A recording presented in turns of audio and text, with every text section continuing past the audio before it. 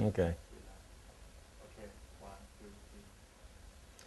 Hi, my name's Terry Areford. I'm from Morgantown, West Virginia. I'm 60 years old and I've had a heart attack. I come from, like I said, Morgantown, which is the home of West Virginia University, which has a very well-known teaching hospital there. And that's where I had all of my procedures done. During which time, this procedure was never mentioned to me. I was really upset later on when I found out about that this was an option that I did not know about. When did you first become ill? What happened? In 1995, I had a heart attack, and it was determined that I needed 6 bypasses.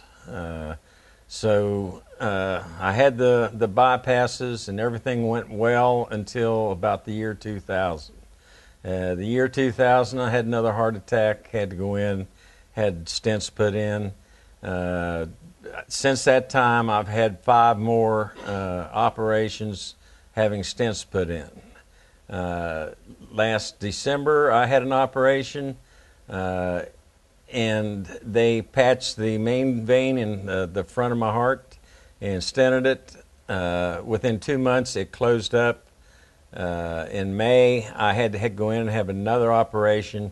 They said the whole front of my heart had died, and I had one small vein artery that was left is the only thing pumping blood to my heart.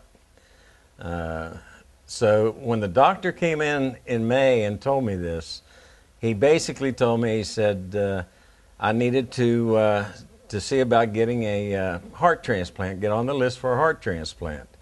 And if not, then there wasn't any more that they could do for me. So basically my options were heart transplant, go home and die. And then, thank goodness that my children are of the younger generation that know how to use the internet. My daughter found out about the stem cell treatments that you all do.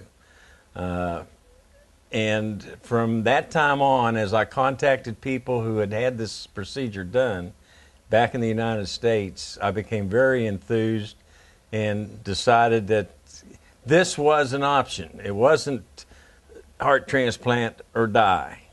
So I had a third option. And so I'm here and I've had the procedure done. How do you feel about the people who didn't tell you that this was an option? Really, I'm very upset. I have talked with my cardiologist. As he explained to me, he said he's never had anybody that's had this done before. So he doesn't have any first-hand knowledge. So I told him I would be his guinea pig. When I go back, I want him to run all the tests on me that he can run on me and find out how much improvement I have, so that other people, when they come to him from now on, he will know that there's something that can help these people besides the options that I stated earlier. How apart from your doctor, how are you going to help get the word out into the community? How can you? Well, I would I've talked to people in our local newspaper at home, and have asked them to consider taking all the information for where I was at prior to coming over here, and where I am now, and see if they would write a story and put it out to the people so that other people with a heart condition have the opportunity to know that there is something that they can do other than just crawl up and die. You want it in the local newspapers. Why is that? Well, if it doesn't get out to people in general and it just stays on the internet, there's going to be a lot of people, especially in my age group, that will never know about it. And their options are going to be death. I don't feel that's right. 60 years old is not that old. Hopefully I could have a couple more good years out there. Between May, when you were given the choice of a transplant, and July, when you came to Bangkok, what could couldn't you do? I couldn't do anything. I mean, basically, I couldn't walk 100 feet at a normal pace without getting tightness of the chest, pains in my left arm, and shortness of breath, hard time breathing. I realize that my situation is a lot different than a lot of other people, and that is because I only had this one little vein that is providing blood to my heart.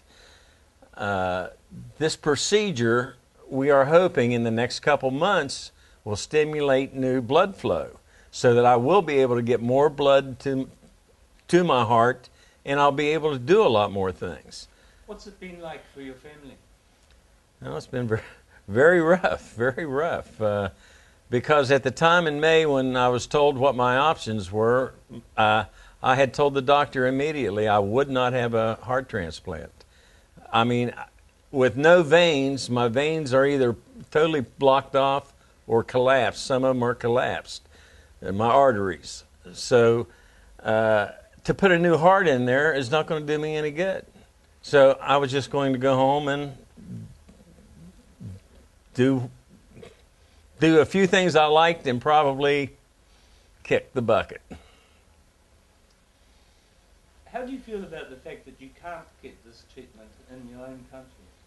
Oh, I think it's a total shame. I know that they're doing. I found out on the internet that they are doing some research on it at Cleveland Clinic and a few other clinics in the United States, but they're like 5-year trials.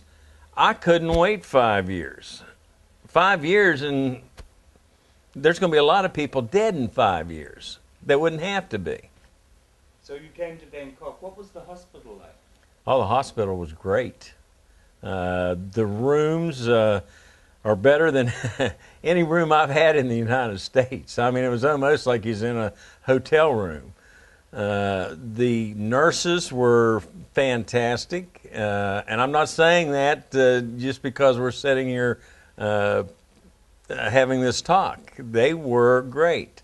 The communication at sometimes was a little bit hard because of the English, but when we would run into a problem where somebody couldn't understand me or I couldn't understand them, they would go get somebody that could relate. So we had no problems.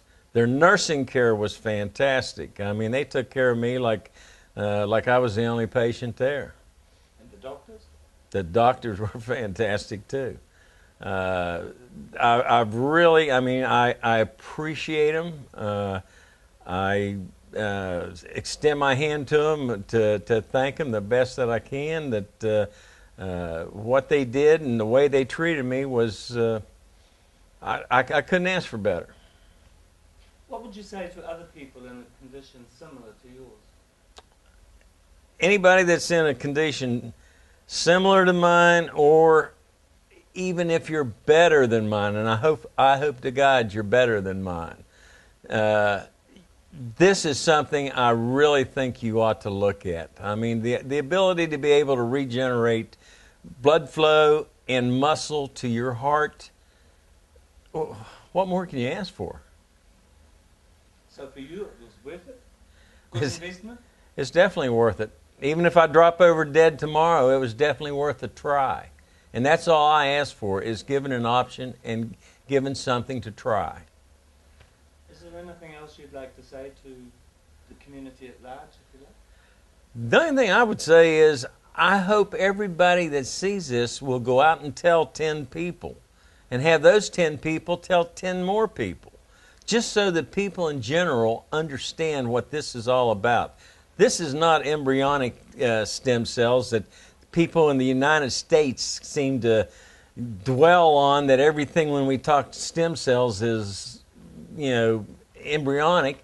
They took my blood, took the stem cells out of my blood, placed them back in my heart. Now, there's no rejection factor. That's using my own